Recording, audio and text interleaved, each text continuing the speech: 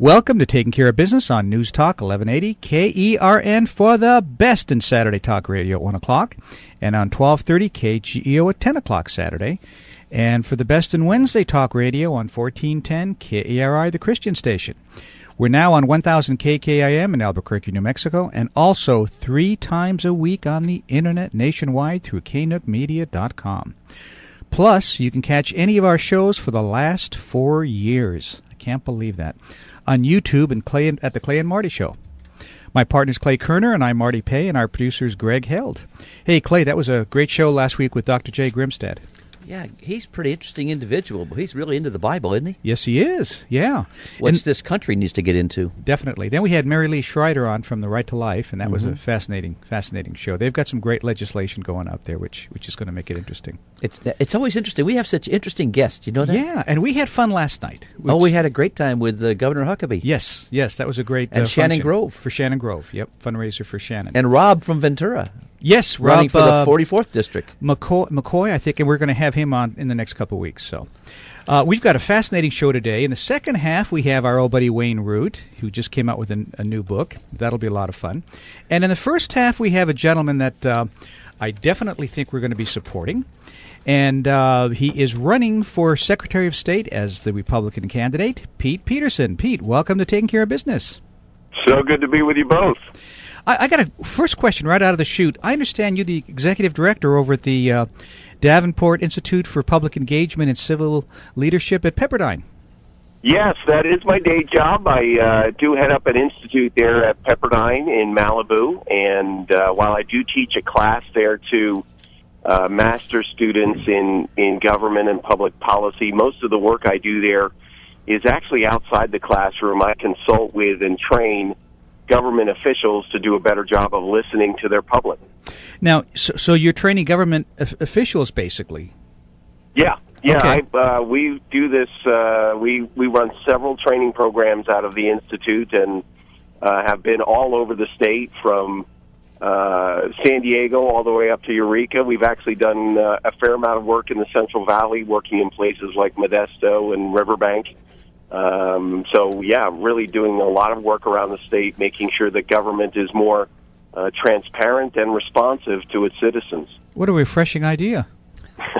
Especially in California. We really find that it's at a time when, because of the ongoing fiscal crisis and because of the increase in technology, governments are really having to be much more engaging of their residents, or as we put it, you either engage your residents or you will be engaged by them.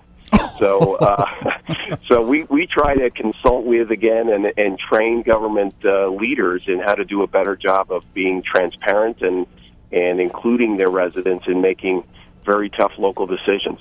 Seems to me they're slow learners.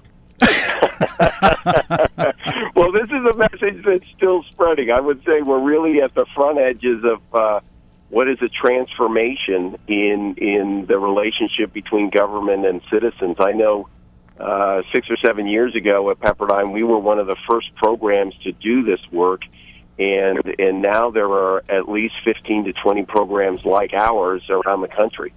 You know, you also work with a friend of ours who we've had on the show a couple times, and I've worked for her when he actually ran for the Senate many, many years ago, and that's Bruce Hutchinson. Oh, yes, Bruce is a good friend, and of course I got to know him through his work at Pepperdine. We just had lunch a few weeks ago, and Bruce is a good friend and has certainly been very helpful to me as a consigliere. We can put it in those terms as I've entered into this run. We do share quite a bit as people who have run for office really for the first time, but running for statewide office. And so he's been very helpful to me. Well, if you think about it, tell him Marty Pay and Clay Koerner said hello. In fact, he's got a class, I think it's on Thursday nights, that he's invited me to come to, and I've been meaning to come. It's just one of those, getting from Bakersfield to Malibu sometimes during the week is a bit of a problem. But I'm definitely going to do it this semester. So good. It's a great program he runs. Really is. Yeah, it really is. And I'm glad he's still out there doing what he's doing. Yeah. So I want to ask you about your competitors. I guess you had a tough primary. There was some pretty good individuals in there. I think Leland Yee was in there. He's a Democrat. And then there was Senator Ron Calderon. He was also running. What happened to those guys? Well, as it pertained to Leland Yee, he was indicted by the FBI for apparently, and obviously some of the details are still trickling out, attempting to trade arms with terrorists in the Philippines. The indictment at least reads like a movie script, but I think a lot of people saw Senator Yee when he had first announced last year as really one of the favorites in this race. Alex Padilla is the other candidate, the Democrat state senator, who also made it through the primary along with me. And the initial field in the primary was 8 candidates, so it was a pretty wide-ranging field. There was another Republican. There was also a well-known Republican by the name of Dan Schnur, who was running as an independent. And at the end, in the primary, I made it through in the top 2 with Senator Padilla. We both were very close. Actually, Alex edged me out at the end when absentee ballots were counted only by about 0.5%. So it's going to be a pretty tight race. We actually had our first independent poll come out since the primary about 2 weeks ago, and it actually shows me leading by 3 points now that we're down to 2 candidates. Suffice it to say, I think most people are saying this is going to be a very tight race all the way straight through to November. Wow. We're having a conversation with Pete Peterson, the Republican running for the Secretary of State in California. Now, you talked about the election, and I'm curious because I read an article by the Times that said you did not support voter ID laws. Yeah, I think it may be a clear way to put it is what can the Secretary of State do specifically to improve ballot integrity? And I really don't see that voter ID is a path to that. It would be something that would have to be passed either in the legislature or through ballot initiative. Suffice it to say, I've really tried to focus on the issues related to ballot integrity that the Secretary of State has jurisdiction over. And in particular, a very big issue that unfortunately does not get enough attention, and that's why I really am grateful for this opportunity here to speak with your listeners. California is the last state in America that does not have a statewide voter database. This is actually not state law. It's actually a federal mandate that came down over 10 years ago in the wake of the Bush-Gore election of 2000. That every state in America must have a single statewide voter database as opposed to keeping their voter rolls on a county-by-county basis. And California remains the last state that is outside of that mandate, and how that relates to ballot integrity is we really don't have a clear sense as to how clean, I guess you would call it, or certainly legitimate our voter rolls are. And that is a responsibility directly of the Secretary of State's office. She did finally award a contract to a vendor to create the statewide voter database last year, but unfortunately it was awarded to a company called CGI, which I think you and your listeners may know is the same company that built healthcare.gov with such great problems with that. So I really see my number one responsibility in becoming the next Secretary of State to oversee the implementation of the voter database and making sure that's done in a transparent and legitimate way. So until you get elected and make some changes, we should probably follow the Chicago tradition of vote early and vote often? Well, as a candidate for Secretary of State, I would never be one to advocate such a strategy.